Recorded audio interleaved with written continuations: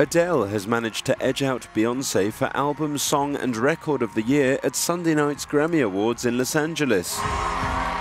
Amongst the glitz, glamour and hurried political statements, the British singer managed to claim all 5 of the awards for which she was nominated, albeit reluctantly, at the 59th annual awards ceremony.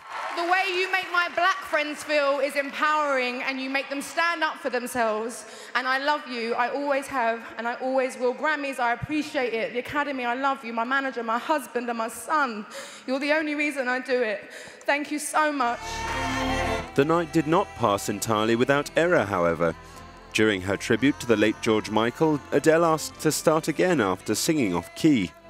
Black Star. Indeed, many took the opportunity to honour 2016's fallen stars, with David Bowie posthumously winning in the Best Rock Song category for Black Star, and Bruno Mars paying tribute to Prince with a rendition of Let's Go Crazy. Lemonade, Beyoncé. Beyoncé, who already had 18 Grammy Awards to her name, added another 2 to her collection, winning in the Best Music Video and Best Urban Contemporary Album categories.